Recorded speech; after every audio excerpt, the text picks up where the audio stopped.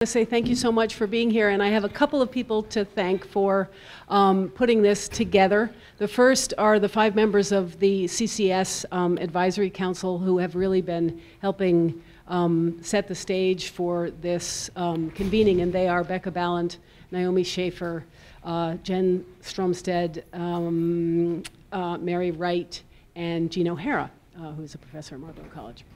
And I also want to thank CCS fellows Susan McMahon and Jonathan Fogelson, who have also helped a great deal in setting the stage for this.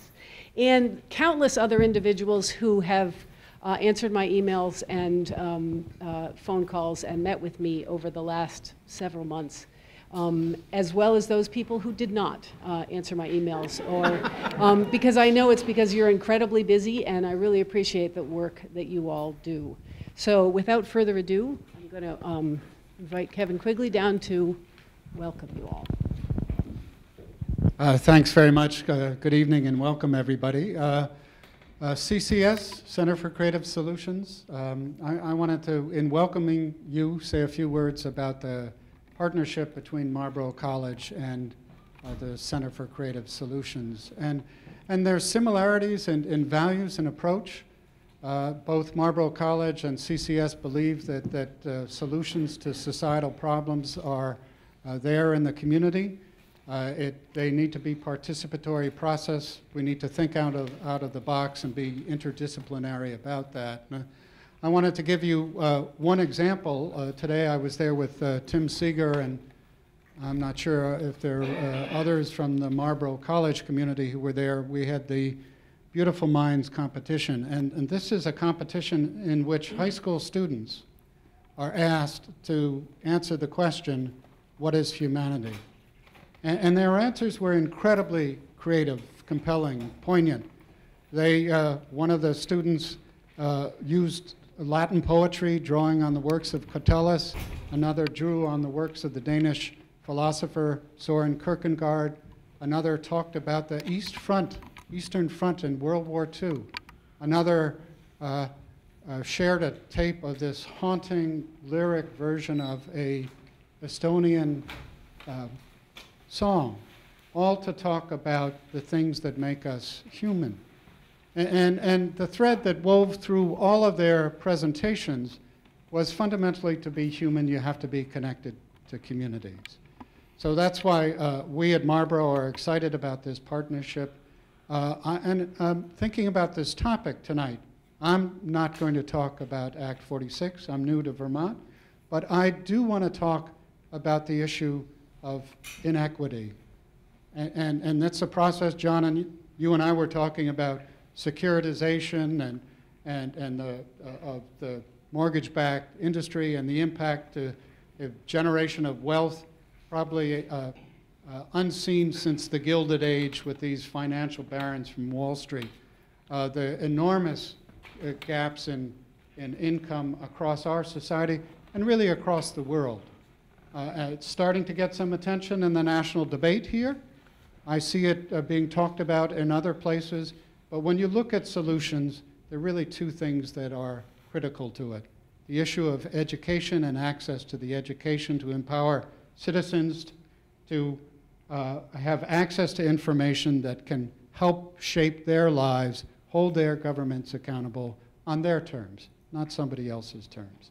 And that's really a tough task, and nothing more is more fundamental to that than a high-quality public education. So over the next day and a half, I wish you great success in your discussions. There really is nothing more important for Vermont, and I think this issue of access to education and addressing inequities is really one of the challenges of our time. So thank you very much, and good talking. Thank you, Kevin. So I'm just going to set the stage here for the panel. And the one thing I want to thank you in advance for is your open hearts and open minds in bringing forward this conversation and in respecting and appreciating our differences and our strengths, because we're going to call forth these solutions together, all of us. So the panel is going to introduce themselves to you just briefly, and then I have a couple of questions to set the stage, and those questions will go on for a brief period of time. The panelists are not all going to answer the same question. They're just going to answer the questions that they're most interested in. And then once that's done, we'll open it up, and you all can ask some questions. As I said, we do need to wrap up by about 8:30, so I'll stop asking or getting questions at about 8:15. Well, hi, my name's Peyton, and I'm a senior at Brattleboro Union High School. I will be continuing on to college next year for Homeland Security and Forensic Nursing, and I'm excited to be here to offer my opinion. Hi, my name is Cassidy Walkowiak. I'm 16, and I'm from Twin Valley High School. Hi, I'm Ron Staley, Superintendent of Schools in Wyndham Southeast Supervisory Union, Brattleboro and the surrounding towns. This is the 14th year in this position. Prior to that, I was a high school principal for 12 years in 2 different schools. Prior to that, I taught social studies and English for 14 years. I was also a student council advisor and a coach. So if you add up the numbers, there's a lot of years. Good evening. I'm Dan French. I'm the superintendent of the Bennington-Rutland Supervisory Union, which is largely the Manchester area. I've been a superintendent for 9 years. Prior to that, I was a principal and superintendent in the Northeast Kingdom in Canaan, up on the Canadian border. I am ending my career as a superintendent on June 30, and I'm going to be the coordinator of the school leadership program at St. Michael's College. I also do some consulting on Act 46. I'm Brad James of the Agency of Education. My official title is Education Finance Manager. I'm not sure what that means either.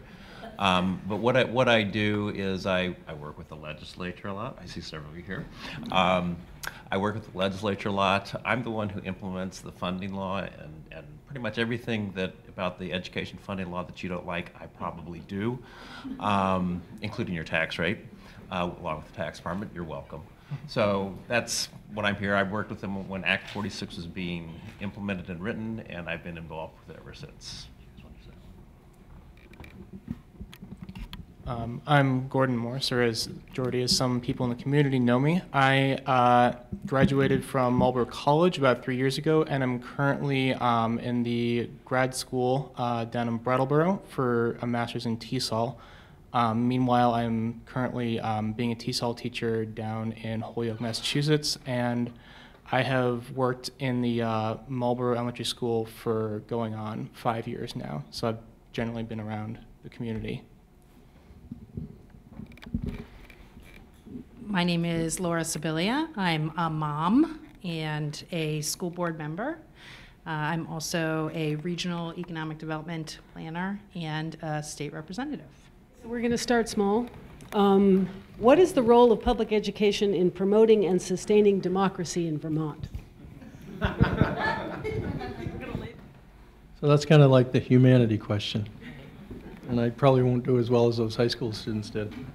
I just think in terms of the democratic principles, I think for me, and somebody that's been in schools really all my life, you know, it's an issue of equity and opportunity, and making sure that students have access to programming that gives them a chance to succeed, to do their best, to go off and to do work that they're really passionate about and be successful, and you know, kind of just feel like the work that they've put in has made a difference, and that they have a chance to be very successful.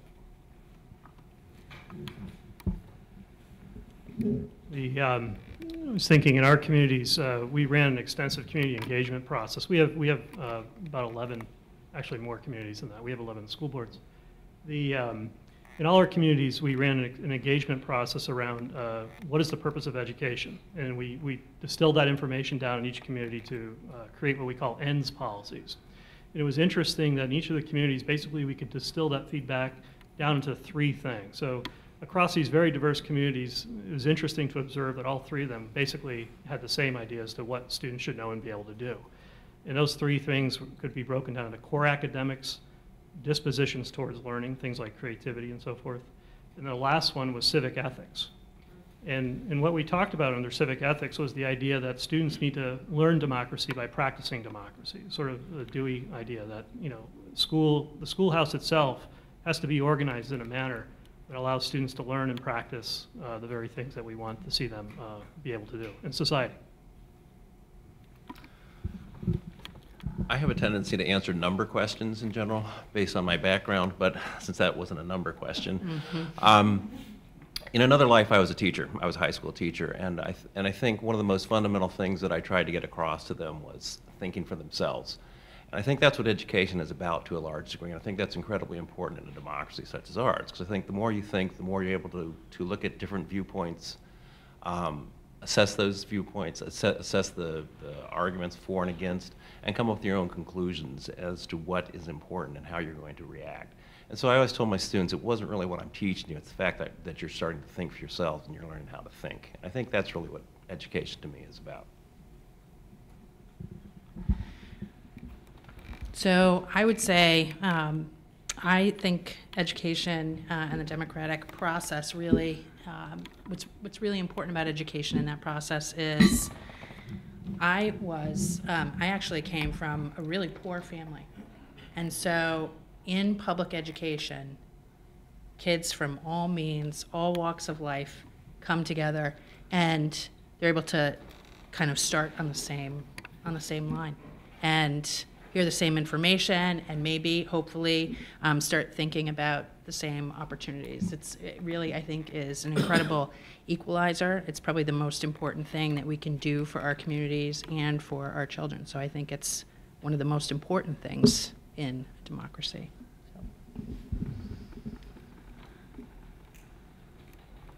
None of the students want to step forward on that one? Okay, that's fine. I'm not going to push.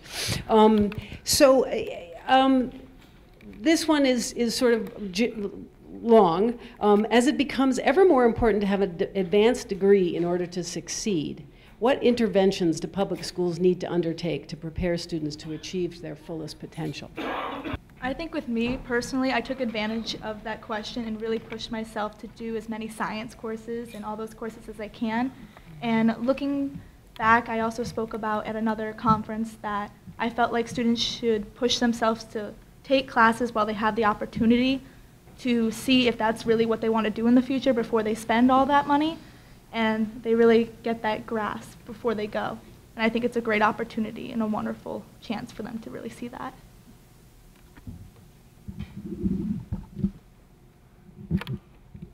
In Brattleboro, we have a pretty extensive dual credit program. And one of the things that we think about is, especially for students first generation, in other words, they're the first in their family to think about going to college, or low-income students, to give them a chance to experience what college-level coursework is in a very supportive environment. We started this program probably about 9 years ago with 10 courses. We've grown every year, and primarily because the students want it and the teachers are very excited about doing it. And we're able to partner with great institutions like Marlboro and SIT, CCV, VTC. We currently have 55 courses for next year.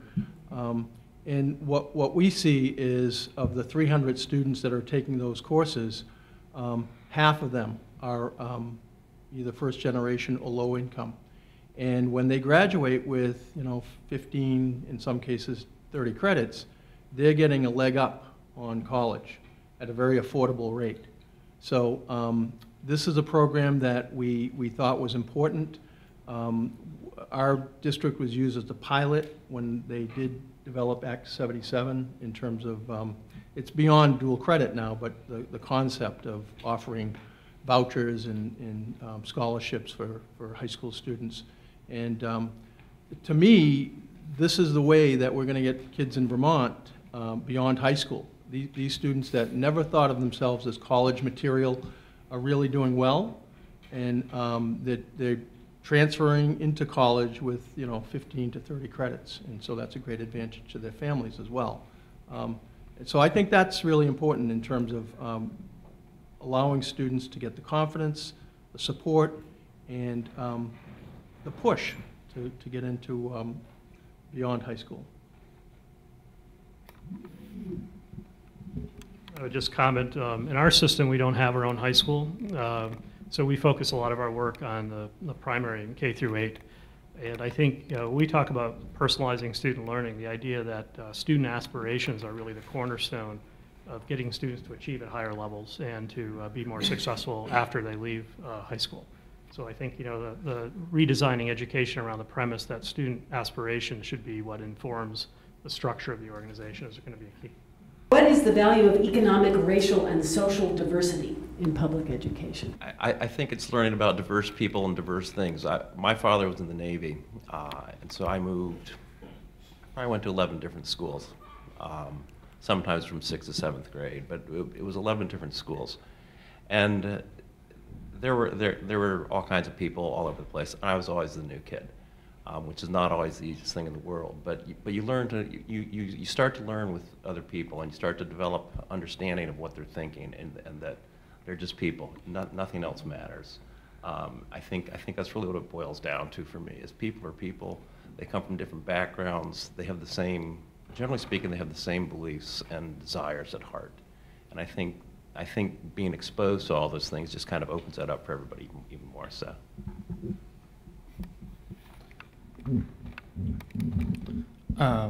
Well, I guess I'm coming at these questions just drawing on my own experience of having been in high school not too long ago.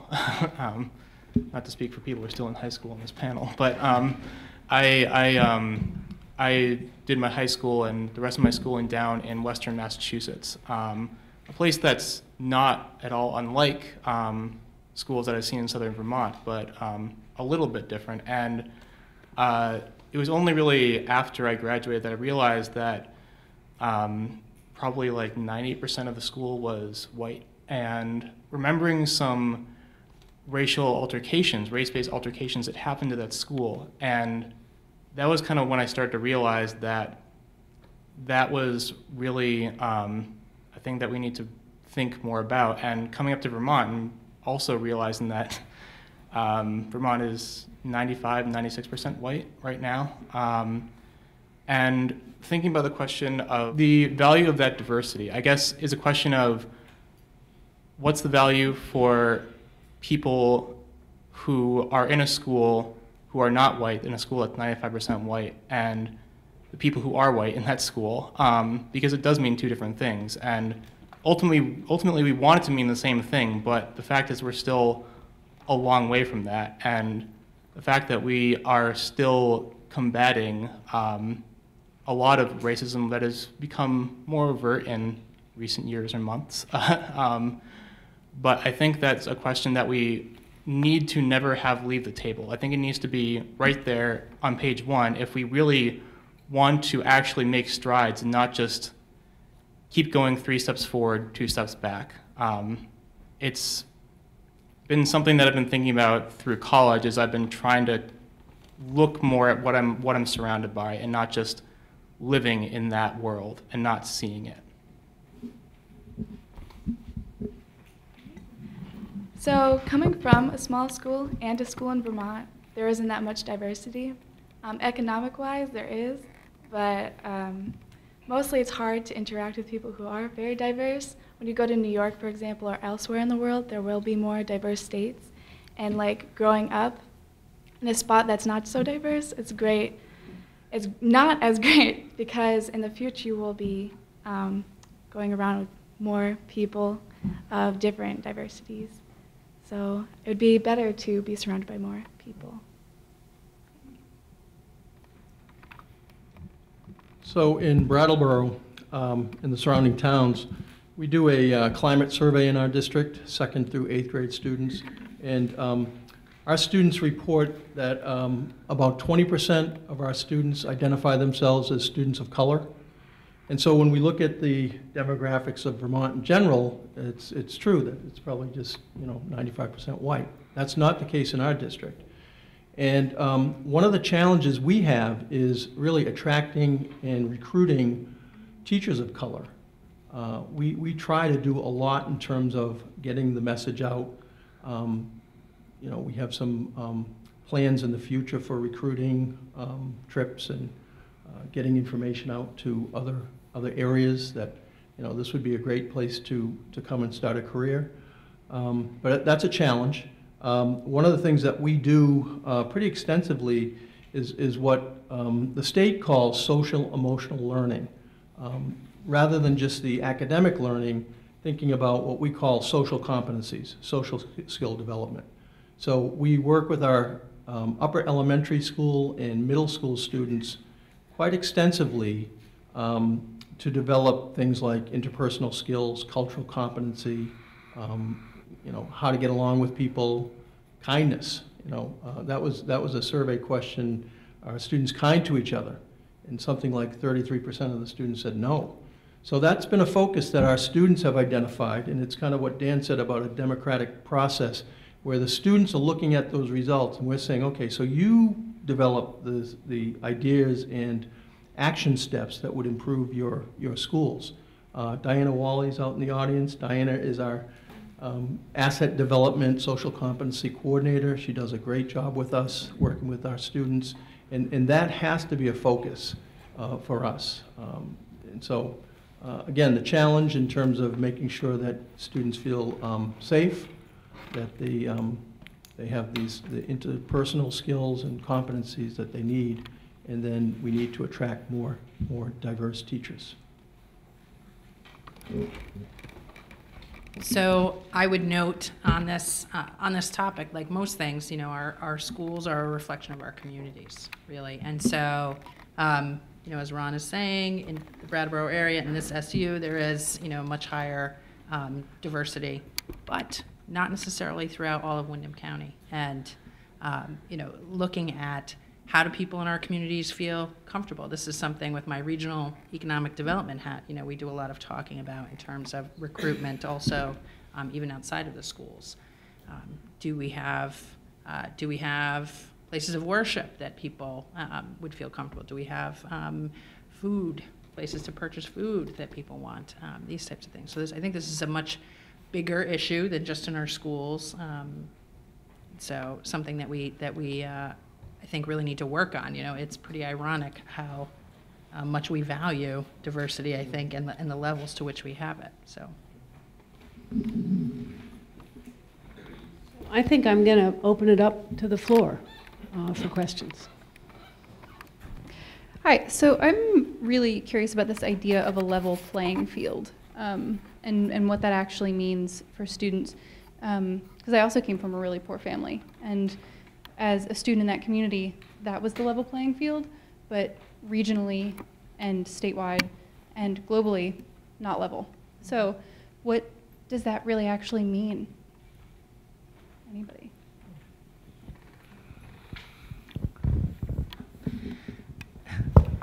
So for me, it meant some really incredible teachers, right? I mean, I think that's really what ends up being the case probably for in all of the schools, you know. I mean, teachers are the ones that are touching your kids, you know. So making sure that we have the ability to hire and retain incredible staff, train them, keep them, you know, professional development, be able to invest in them over the long term. I think that's critically important.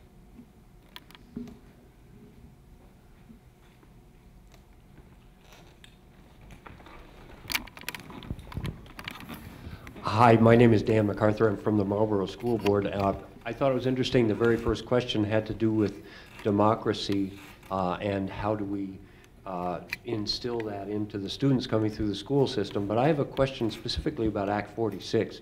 Act 46, a powerful case has been made by Eric Davis from Middlebury, among other people, that Act 46 completely dilutes the democratic process that we currently have in Vermont. Whereas, as an example, in our town, we get together, we elect the people that we want to make up our school budgets and to hire and fire our teachers. We discuss a budget and we pass it from the floor. Much of that would disappear if, excuse me, if consolidation were to take place. The school boards would be, there would be representatives from the town on those boards, but what would be the democratic process that all of us here have known our entire lives in Marlboro and in the entire state of Vermont? How would that be affected by jumping to much larger boards in far distant places, creating the budgets, hiring and firing, et cetera.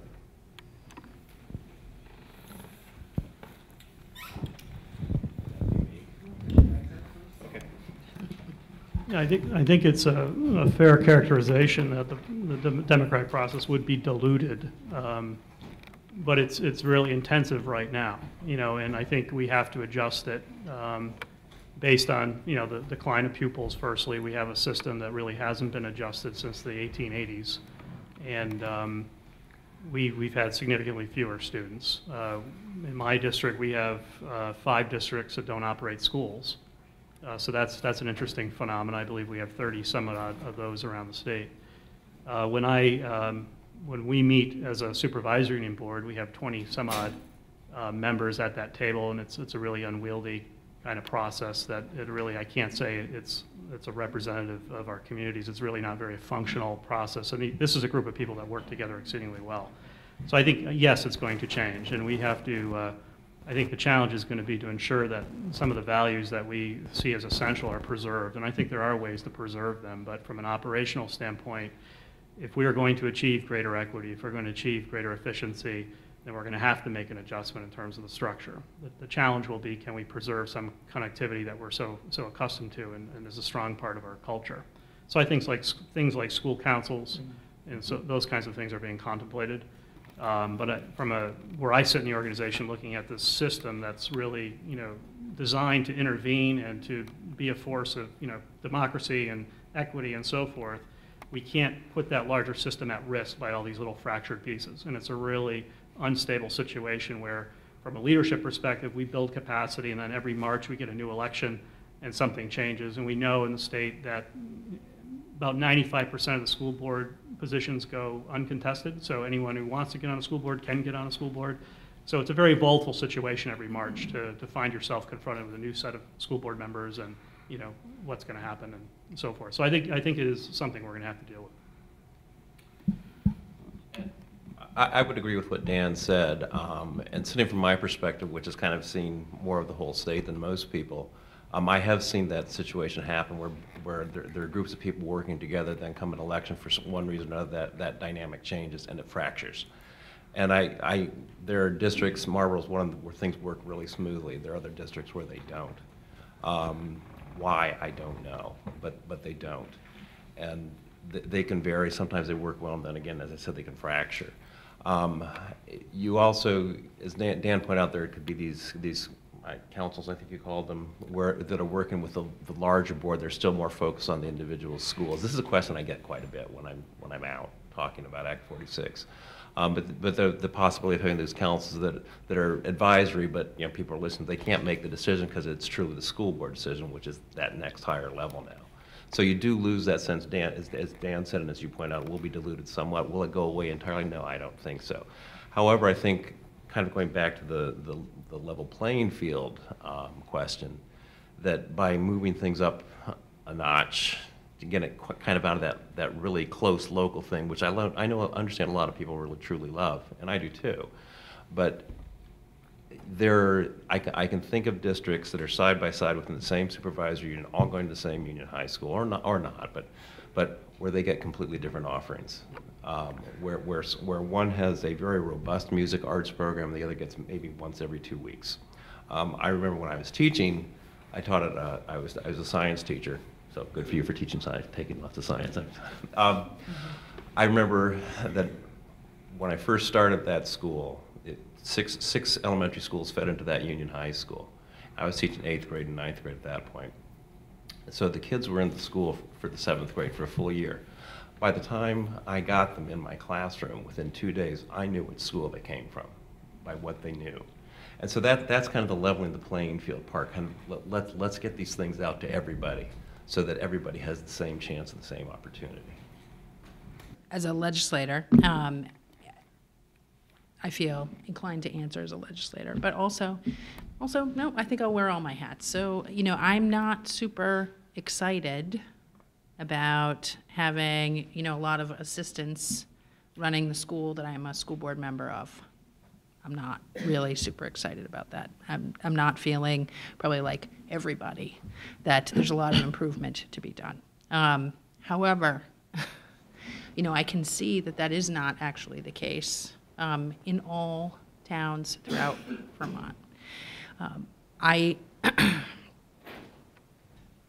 We have a statewide education property tax, okay, which is supposed to pay for all of our kids to have excellent opportunities, okay? The kids that are in my school, that I'm a school board member of, they do have excellent educational opportunities. People do know where those kids come from. As a representative, I don't think that's the case, actually, for all of the kids in all of my schools, and that's not okay. I think, feeling like a lot of folks, a lot of school board members, a lot of folks in communities, this is a big change. And when there are big changes, it's scary. It's scary. This law, when this law was being passed last year, wow, was it hard to even hear it coming through, to think about this concept and to consider it.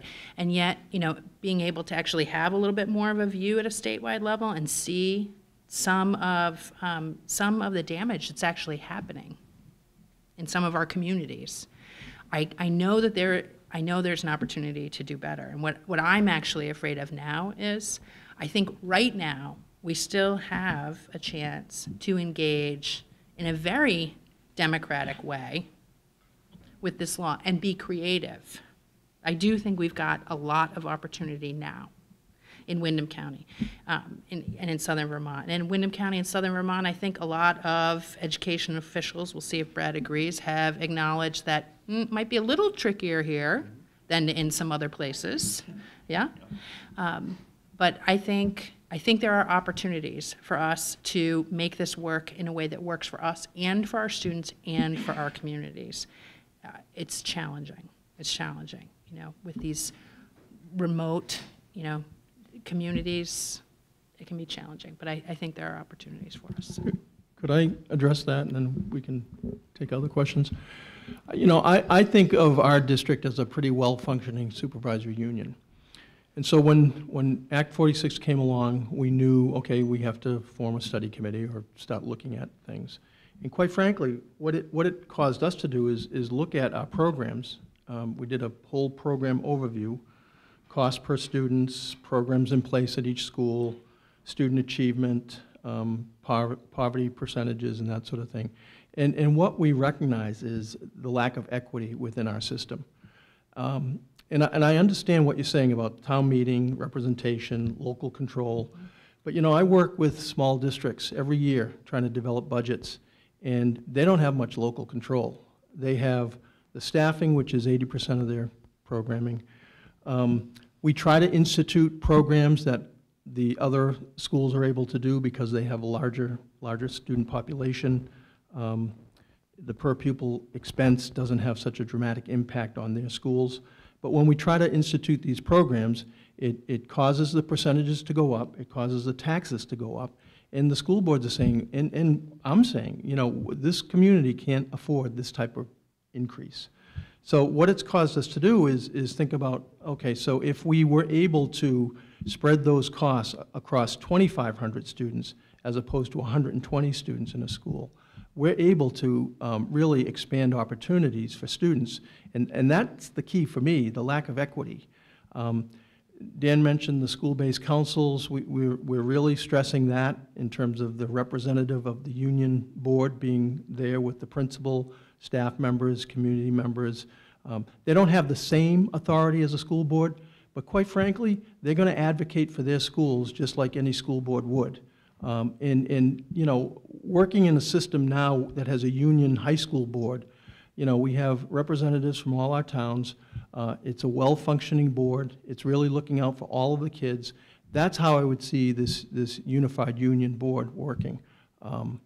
And so, yeah, there are challenges, and the whole idea of giving up town meeting is an issue, clearly. Felicity, does everybody know what Act 46 is? Could give us a succinct explanation of what Act 46 is really about and what it's doing. The legislature recognized that things were not particularly equitable throughout the state. A lot of small schools are in quite a bit of trouble. We all tend to like small schools, me included. The equity issue is pretty paramount. And what Act 46 was an attempt to do was to try to structure, as Dan and Ron just said, try to structure a way to get people being school districts and supervisors, and start moving towards larger districts where you can spread some of these costs out, you can give more opportunities, you can move teachers around between school districts, which you can't do under the current system. And so the idea behind it was to start this process moving forward, give people lots of time to think about it. I know not everybody thinks it's lots of time, but give people lots of time to think about it. There is a stick at the end. The stick at the end is that the secretary comes up with a recommendation as to what she thinks is happening based on what she thinks is going to be happening on a certain date, and makes recommendations as to whether people should join and merge together, if it makes sense or not. And at the end, the State Board of Education has the authority to do what they want. They can throw her, assuming it's still a her, they can throw her recommendation out completely. They can take it, they can change it, they can do what they want. It's their call at the end of the game. So that's kind of the stick at the end. However, with this period that we're in right now, working up to it, it has, and I've heard this from a number of administrators and school board members, it has kind of precipitated a conversation that has needed to happen. And so one of the things that Act 46 is doing is it is getting this conversation started. And I've been stunned by how much good conversation has been going on so far in less than a year. I'm truly stunned. We've had, they were the easy ones, I will say that. We've had 6, 7, 8 mergers go through already through the popular vote, and have now passed their reconsideration period, so they're official. Nobody expected that. We expected 3 or 4, and out of the easy ones. And it's just, you know, people are really talking, and people are working hard, especially in this area and other areas. People are having some very serious, very thoughtful conversations, and they're not all easy. And it's not going to work everywhere. In some cases, I think what's going to happen is things are going to look exactly like they look now.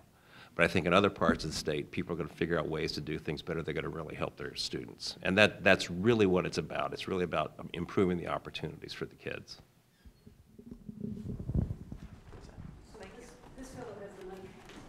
So I'm David Major. I'm chair of the Westminster School Board. And I'm also on the Act 46 Consolidation Committee for the Wyndham Northeast Supervisory Union District. And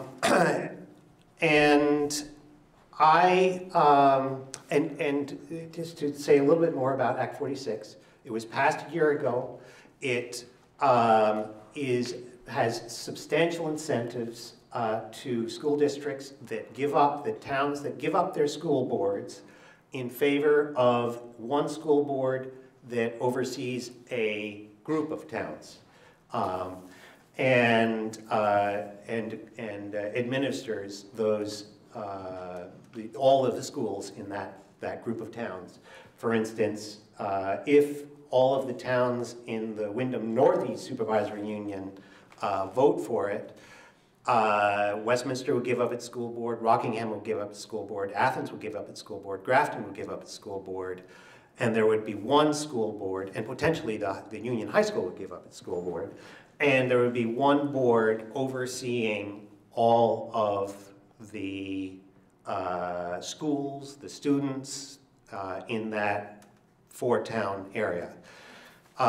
Similar in the Southeast district and around the state. However, you also have the choice of, in a town, of linking up with other towns, according to the law, Act 46, of linking up with other towns who have the same educational structure as your town has. We, in our last Act 46 consolidation meeting, which was on Wednesday, we talked about the other towns in the state that have same educational structure as Westminster, and Athens and Grafton, all of which have schools for grades pre-K through 6, and then there's school choice for grades 7 and 8, and then there's a union high school after that. Well, we were told at that meeting the only other two towns that exactly match the educational structure that we have in our area or in our town are Jay West and Newport. Westfield, Newport Town. And I took that information back to my mother, who was taught kindergarten for 35 years in the town of Westminster. And she said, that sounds great. We'll get a whole lot more snow days.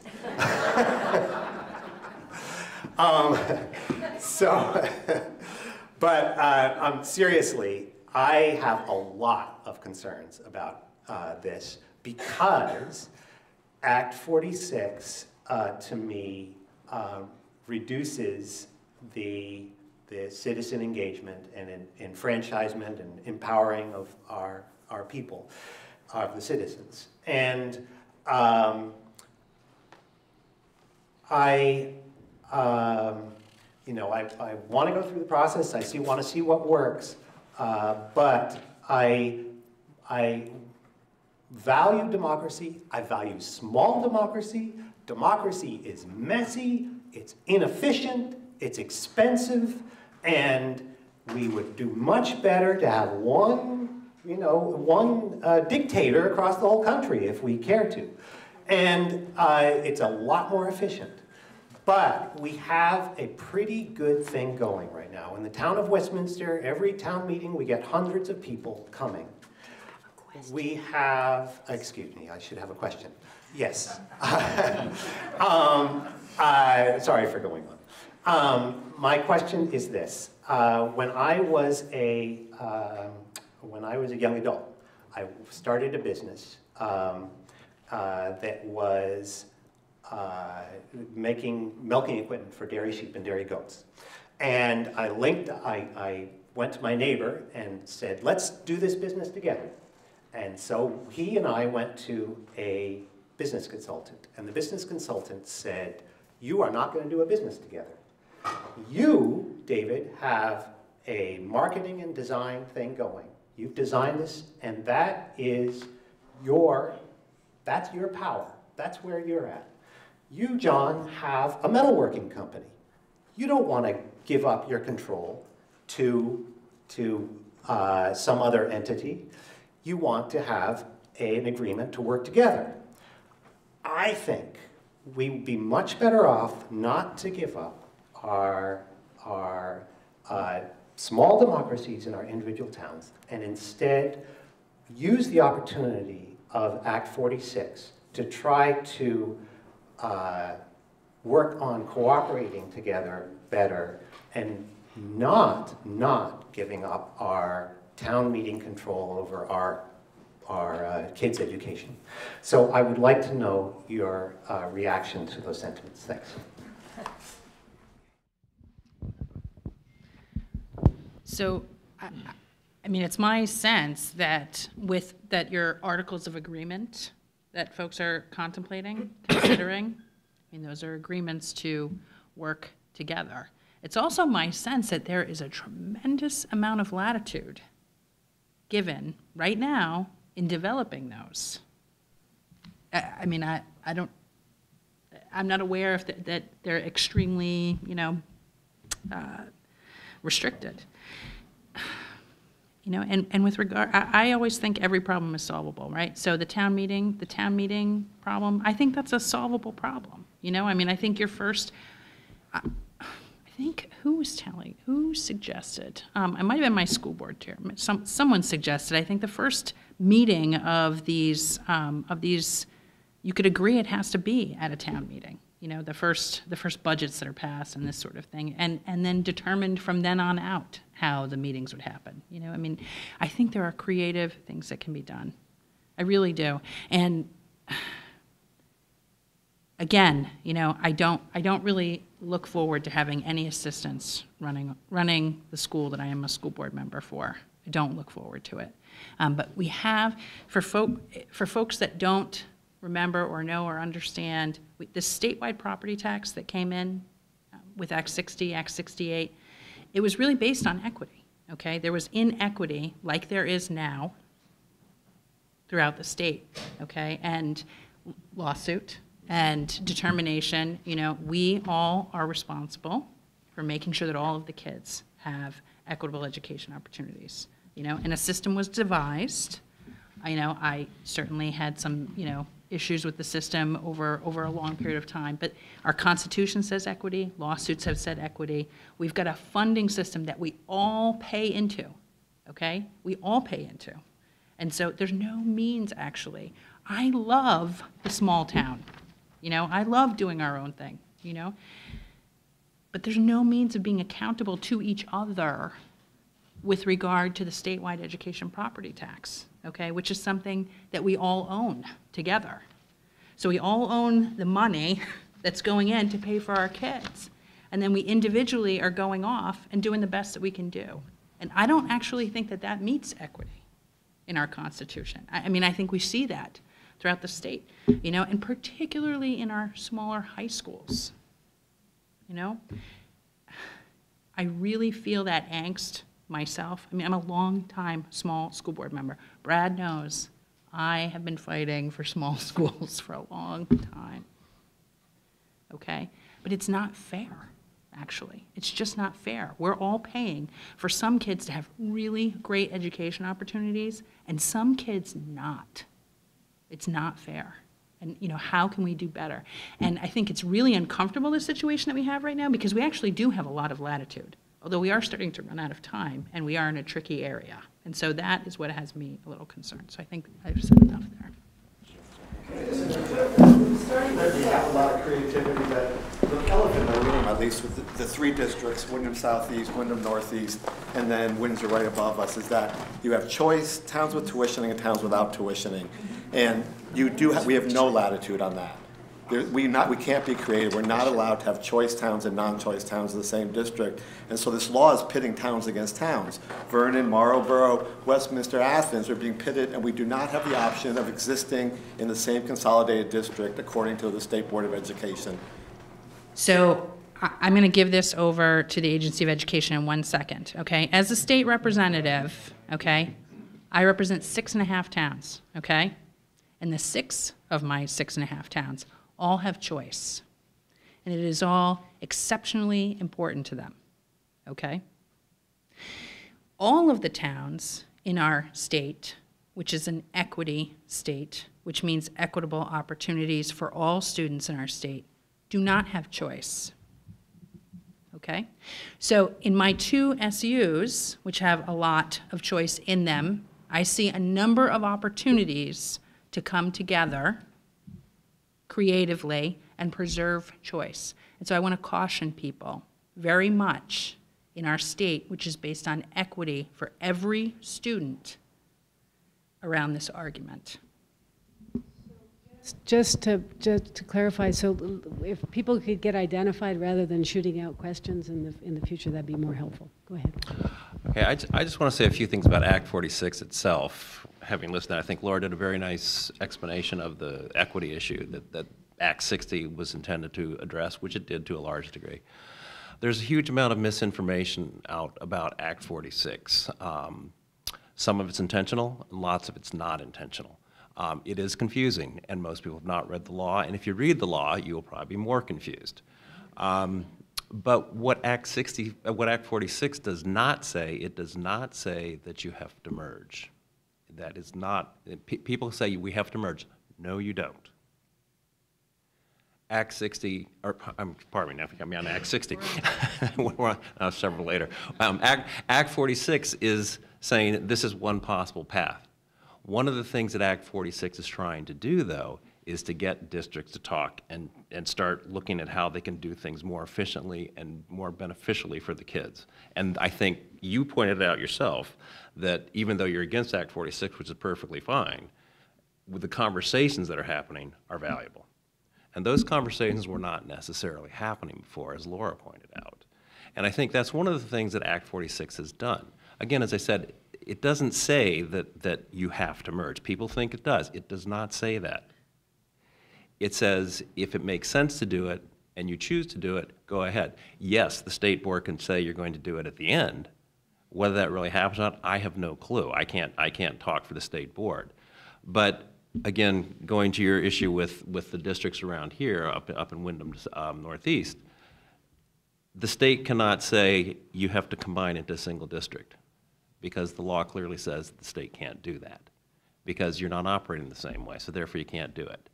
And so, as I said earlier on, Act 46 recognizes that this will not work everywhere, and it's not intended to work everywhere. But it is intended to get people to start having these discussions and to start looking at what can possibly happen, and to put the kids first and start thinking about what the kids can need and what they're going to be getting from all these things. So, I'm Deborah Luskin. I'm from Newfane, the Wyndham Central Supervisory Union. I am the town moderator, the school moderator, and the Newbrook Elementary School moderator. And I really want to get back to talking about fractured democracy, as if that weren't already a good introduction to it. So it's really heartening to hear everybody talk about equity in education and the wonderful education people aspire to. But let's talk about the taxpayers, because those are the people who come to my meetings, or the meetings that I am their moderator for.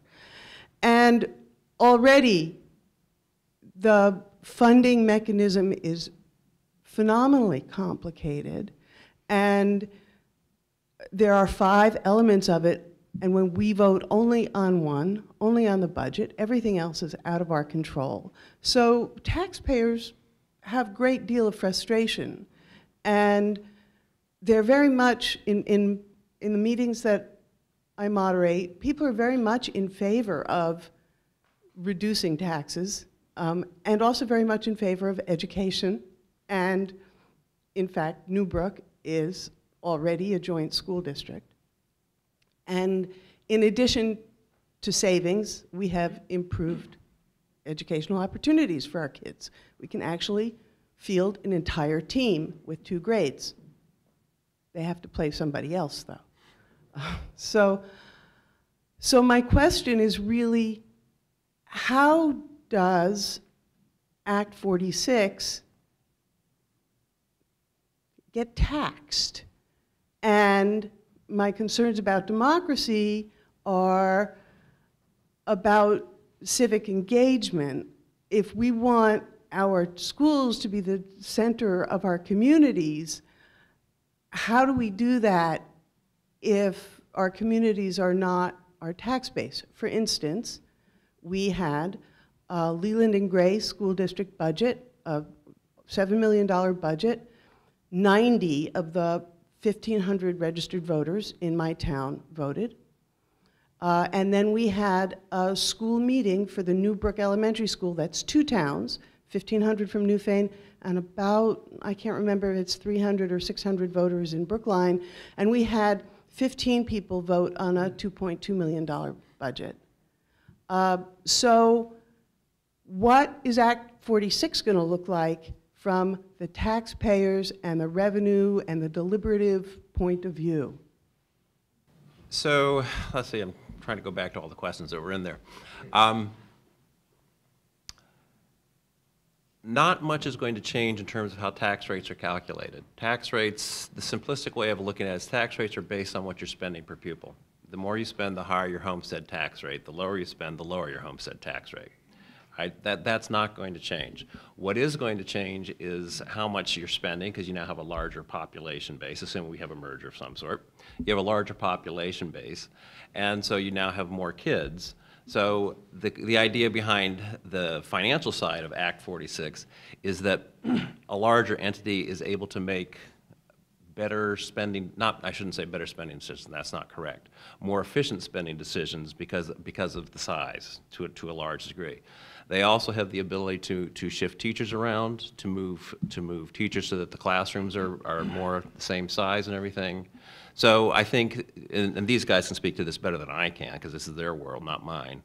I think that there are overall efficiencies that will start cropping up in a lot of these areas and where these mergers are going forward. Going back to something that Laura said, the funding system is a state system. What I do up in my town affects you. What you do down here affects me up in my town. And that's because it's a statewide system. And if people don't understand that it's a statewide system, and that people think, oh, well, this isn't really affecting me, I can spend more money, it is affecting you, but it's also affecting everybody else in the state. So people are getting caught up in here.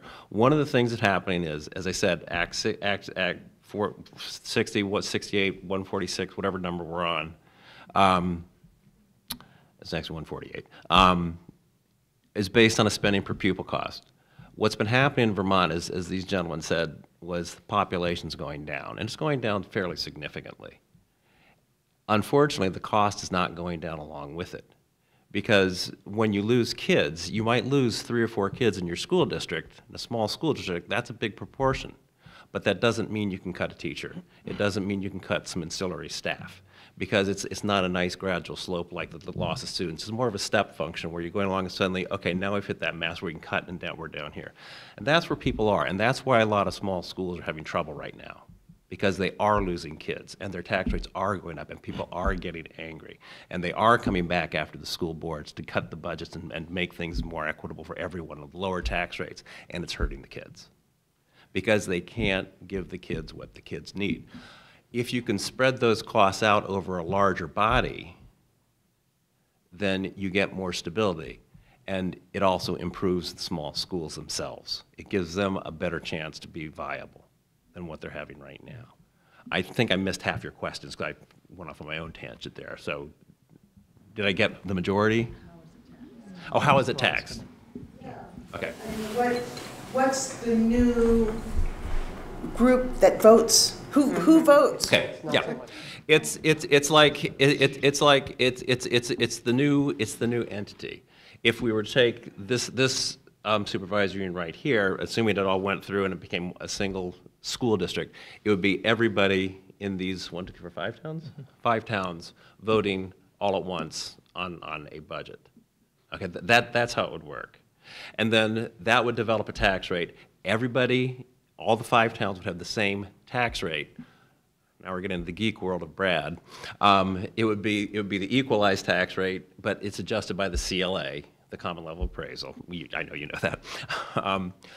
And so everybody have a slightly different tax rate, but it's based on the same spending level. So it's essentially the same tax rate. So all that money then is, again, same way it is being done now, is raised by the towns. I send out the cash flow sheet saying, here, you've raised this money from the homestead side, you've raised this amount of money from the non-residential side, and I tell you where to send it. It'll be easier for me because it all goes to one school district. This is not about me, though. But it all goes to one school district. I know it looks like it's about me, but it's not. But it all goes to the one school district instead of splitting it up between, say, Windham and Leland and Gray, or something like that, which is what we have to do now. So it simplifies it for everybody in that sense.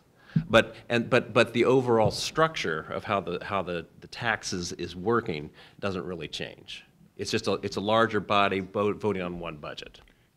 Could I just follow up with the Newbrook situation? So I worked in Wyndham Central for 9 years, and when I was leaving, Brookline was probably 30 students. Newfane probably had 10, 20 students. To me, that's a great example of like a side-by-side merger. Brookline was not going to survive. They were trying to do everything they could to keep Brookline. Their taxes were very high.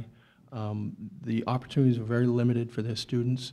And what I can see is the benefits of the student opportunities by having those 2 schools combined. I'm pretty certain the tax rates were very good compared to what they were. Now, I don't know how that's continued on, but certainly when it was Brookline and Newfane separate, the Brookline tax rate was like just going up quite a bit. So from my perspective, the student opportunities was a real benefit. And so, you know, when we think about mergers in Act 46, you know, is it realistic to merge with Newport? Of course not. But there are like towns, and, you know, we have schools that are K-6, K-8. You know, there's no reason why side-by-sides can't happen with some of those schools. So, I mean, I think people have said you can be creative. You know, Newfane, Newbrook, they have a town meeting. Brookline and Newfane people come together to vote on that budget. Yeah, well, that's, you know, like the Union High School board that we have, our budget. You know, we have so many taxpayers, but, you know, maybe 100, 200 people come to vote. That's, you know, I think we have to do a better job getting people, you know, to be involved in their civic duty.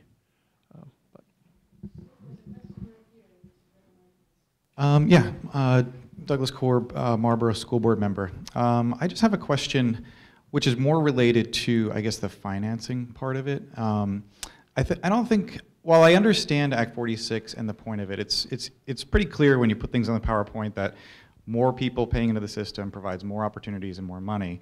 But when you spread that out, I don't think much thought was given to the more rural areas like people like Marlboro. I mean, there's Wyndham in our supervisory union, also there's several others.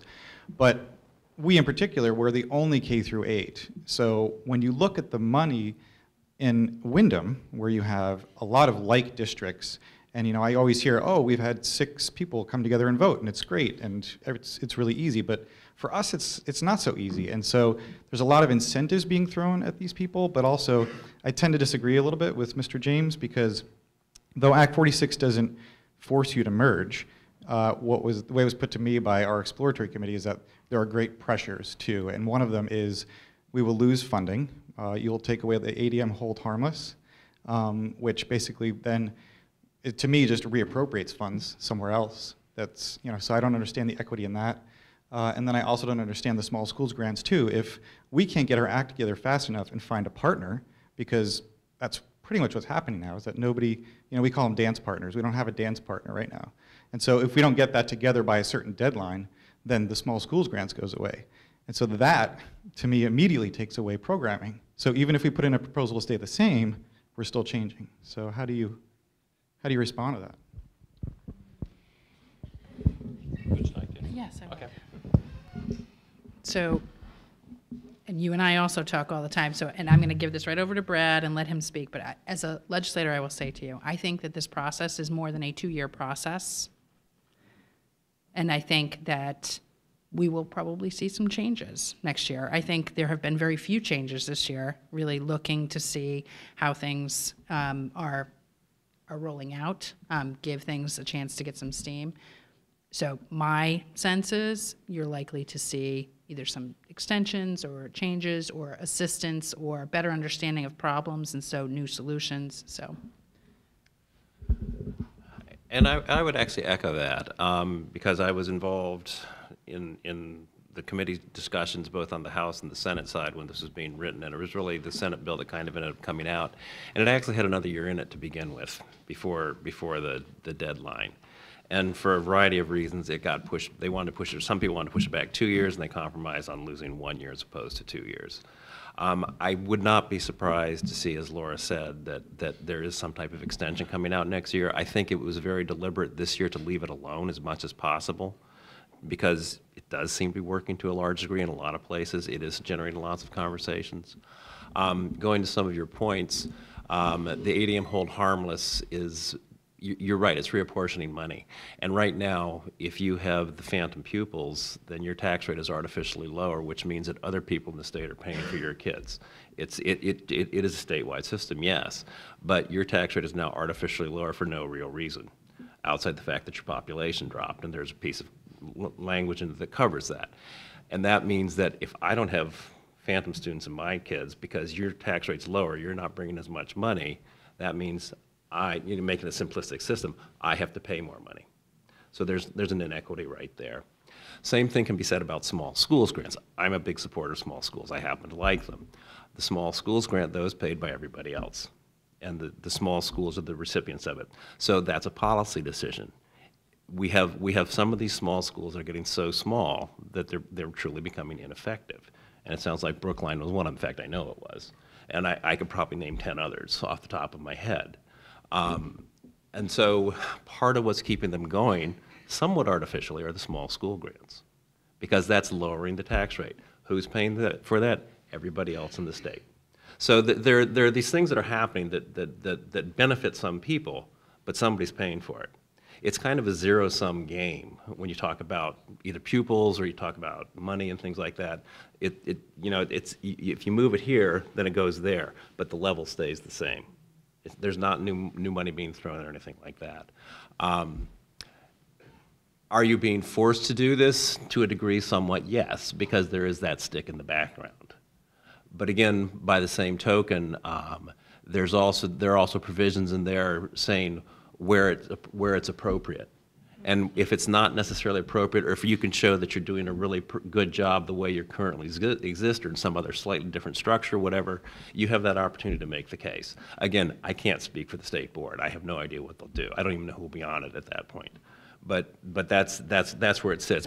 But districts are allowed. My district is adamantly opposed to joining with its neighboring district. We are exactly the same in terms of structure. But my district doesn't want to lose control of its budget. Which to me, and I've said this at a school board meeting, which to me is saying that you're saying that the parents of the other district don't care as much as we do, and I don't buy that argument. And I think, and this is a lot of questions all at once we're coming back to. I think the issue about kind of watering down democracy is valid argument, a valid point. I don't necessarily disagree with it, but I also think it takes away from the fact that these are not just your kids; they're going to be everybody's kids, and everybody cares, and everybody should care. Yeah, I'm sorry. No, it's okay. I just mean like the money that's coming from for these incentives is coming from the general ed fund, is it not? So if we can't get on this timeline and do the merger in accordance with that, we lose the incentives, which essentially is, supposed to be everybody's sort of pot, is it not? I mean, so how is it not taking away from people that are just sort of disenfranchised because of their structure and their geography? I see your question. Yep. Yeah, you're right. The incentives are paid for out of the general pot. Okay, just exactly like I was talking about small schools, grants, and the phantom pupils, et cetera. It's out of the same pot. A district that is receiving incentives, though, is, again, as I said, is bringing in less money to the ed fund. Okay, that means everybody else has to raise more, including them. So they're actually helping to pay for their own incentives. In other words, you read 8 cents off, 10 cents off, whatever. If it's 10 cents off, it's really not. Because they're not bringing that money to the education fund. The base has to go up to bring enough money into the education fund. That affects everybody, including them. So those people getting incentives are helping to pay for their own incentives. Yes, they're still getting a break. Don't misunderstand me. I'm not saying they're not. They are. They're still getting a break. What was your other point? You had another one. Well, just the fact that people that can't get the break because of geography or location or structure, right. All those things that keep people from merging fast on this accelerated track. Mm-hmm. It just right. And that I will stop talking. I would just say you also benefit from the savings though. The districts are merging. They're generating savings. Like our district, we formed a RED and we helped dissolve another supervisory union as a result of that. Those are savings that are felt by the whole system, not just by us. So can I just step in here, because we're getting close to the end time, and I feel a little bit like we're getting into some serious details which might be losing some of the other people. So I guess I'm going to take the moderator's prerogative and refocus the conversation to the students at the table, because I think it would be valuable to hear and get back to this sort of general question, and I guess I'll use it as a moment of prefacing tomorrow's conversation, which is around thinking about how to define equity. We've used equity a lot today, but it's never been defined, and it also is not defined in the law. And I think since the communities ultimately vote on these things, I think it's really important for the community to participate in a conversation around what the definition of equity is. So I guess with that preface, I hope you all stick with us and come tomorrow morning starting at 9 at the grad school. And I want to just see whether or not the students have, I guess I'm interested, and I'm not going to put you on the spot so you can say I don't want to answer this, but in relationship to what's happened here in these conversations, what is your sense of sort of where we need to go in order to preserve democracy and to preserve opportunity for students in the public school system?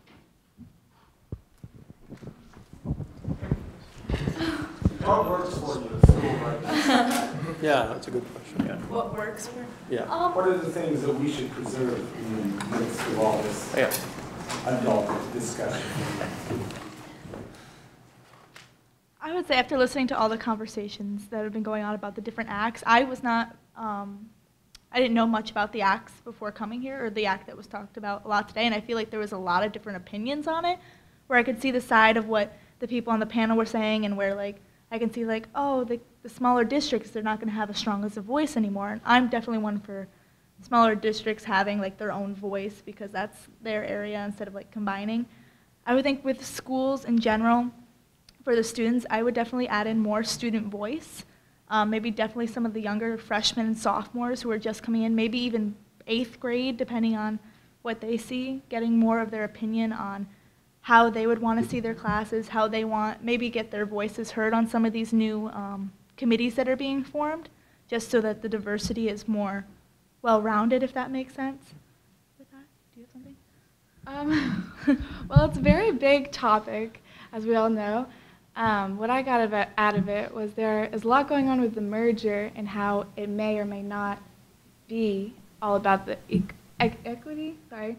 But it does help, I would feel, because even our school, the DVES, they combined in order to make everything better. So I feel like more mergers would create better, better schooling. What's better? Oh, okay. Well, the education and like hiring and all, because like it's really hard to hire teachers right now, especially since like we even need to hire a new person right now, but we're delayed on that, and it's hard to get enough teachers, especially in a small town. But when everything is bigger, it might be easier to get more qualified teachers and just help everyone come together in that kind of way. If that answered. Yeah, I guess I count as a student as well.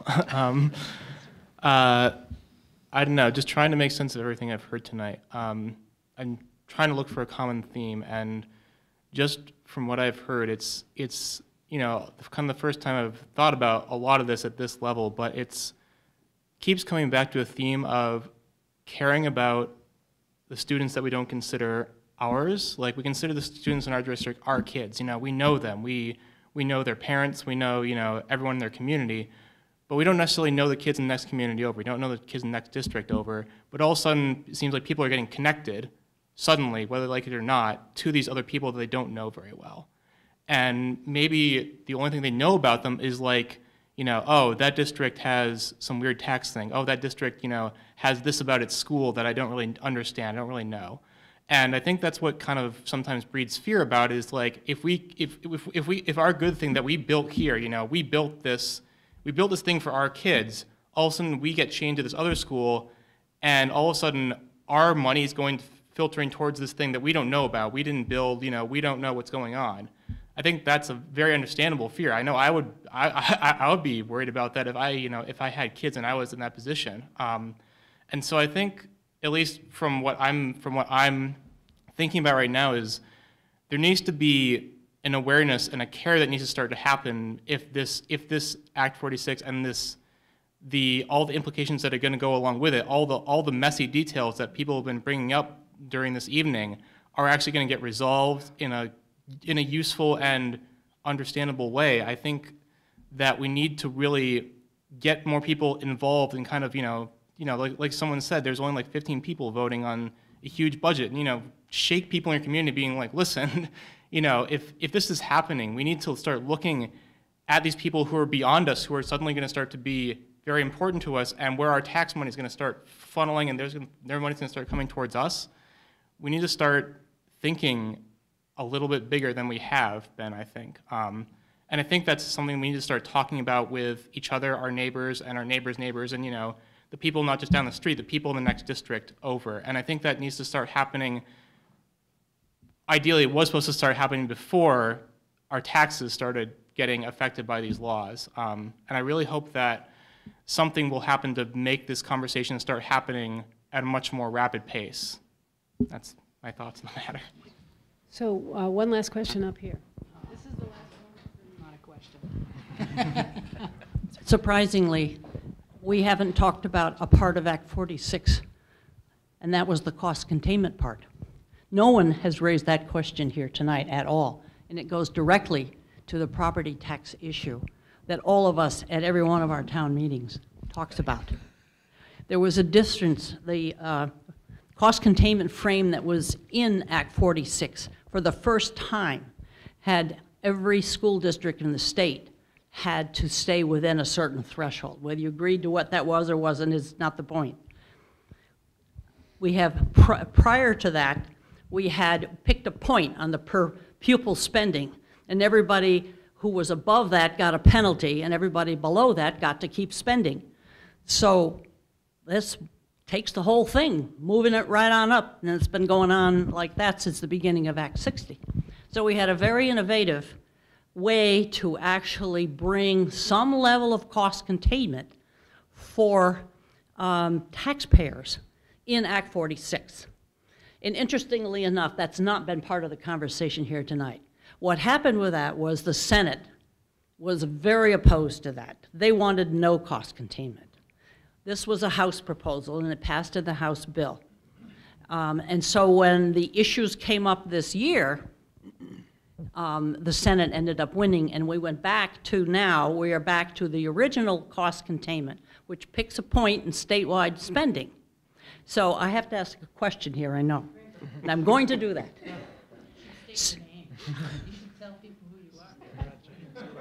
Do I have to? Yes, Ann, you do.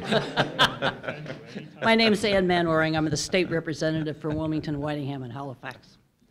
And I serve on the House Education Committee. And I spent 6 years on appropriations. And I got, I won't go into that part of it right now. So, but I'm curious from all of you folks up there about if you're going to do a cost containment system as part of our whole financing system, does it make more sense to have everybody in the game or just to pick these points?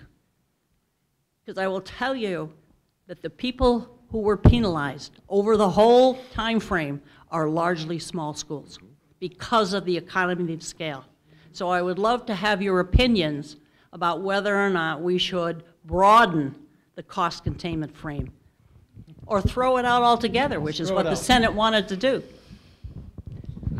So, not that you and I have talked hours upon hours on this, but I would just say, and I don't think we can, with the time that's left, talk about the tax issue, tax equity, you know, the whole financing equity.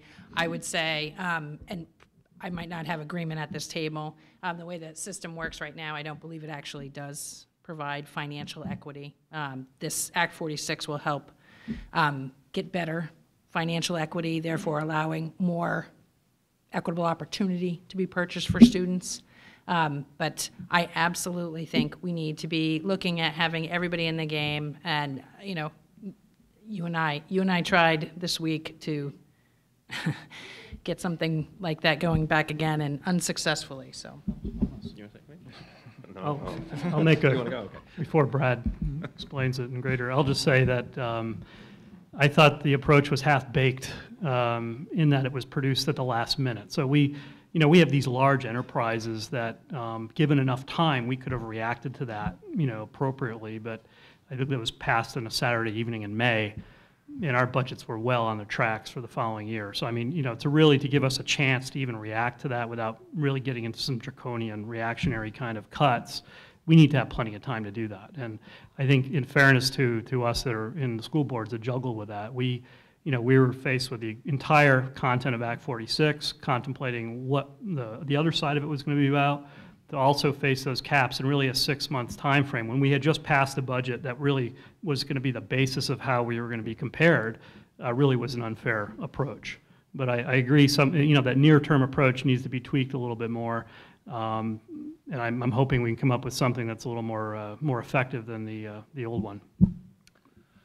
I tend to agree with what Dan said. It was definitely a last-minute thing that was thrown in.